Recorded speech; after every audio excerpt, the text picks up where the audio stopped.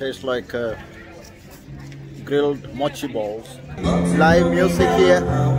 What else you want? Hello everyone, welcome to People Fresh. So today I'm going to see a golden clock tower in north of Thailand.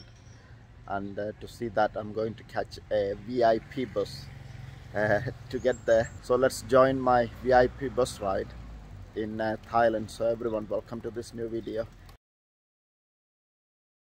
Came to the Chiang Mai bus station to catch my bus. Quite a lot of tour companies and bus lines. They got their office inside this building, so you can come here and buy ticket. I didn't buy it from the counter. I bought it online a few days ago. I went to the Green Bus Thailand website and bought it because I think it's sold quite quickly, you know, like in season. They said 20 minutes before departure time, but I came like half an hour before, so I got enough time for a coffee. There is lots of these cafes and little restaurants here, and plenty of like corner shops to buy snacks. There you go, that's our VIP bus to Chiang Rai. Let's get inside and see the VIP.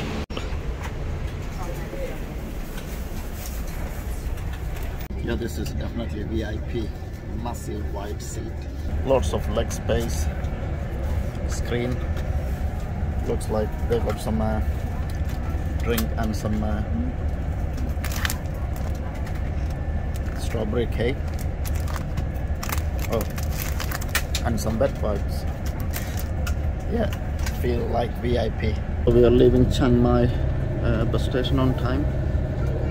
So I paid 350 baht for this ticket for the VIP one, and I think 250 for the normal one. As soon as you leave the city area, it's all so much greenery everywhere, and view of the mountains all the time.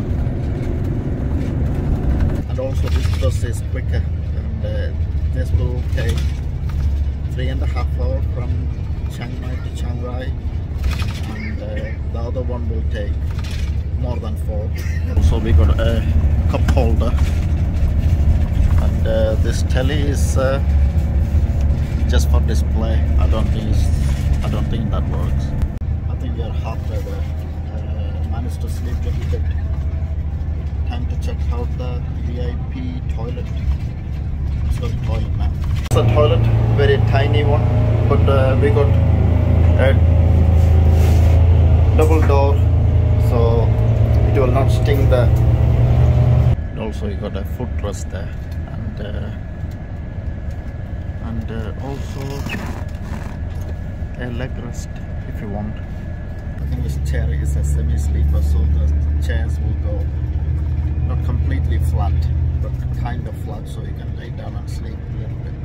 Came to the Chiang Rai bus station, so let me get rid of my luggage, and then we will go and see this golden clock tower. Left my luggage and didn't get out straight away because it was really hot. Oh, there is a beautiful temple down there. So I waited till the sun go down, so it will be a bit cooler to walk around. So let's go to the clock tower now. Only got like a 5 minutes walk from here, so not far. Chiang Rai is really quiet compared to other cities in Thailand. There is this little birds flying around everywhere. It's all over this place. I don't know, is it normal at sunset time? But yeah, wow. Right then, I think we got a little bit deviated. Plenty of bars and little restaurants, cafes on the street.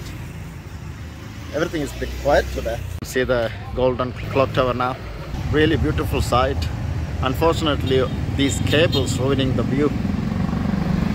It's a really busy intersection, so you need to be careful when you standing here. Apparently this clock tower, the same guy who built this clock tower is also constructed the white and blue temple, which is like 2 famous temples in Thailand, which is not far from Chiang Rai.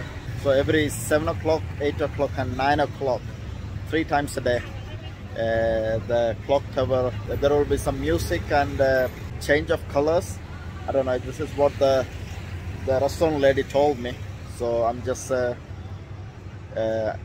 wait here another 10 more minutes. It will be nearly 7, so we will see what will happen. I have no idea about what exactly going to happen there, but yeah, something happening in 10 minutes. Plenty of people sitting and waiting there and all over the place. So yeah, it looks like it's a very popular thing here in Chiang Rai. Definitely something happening because they switched off all the lights around.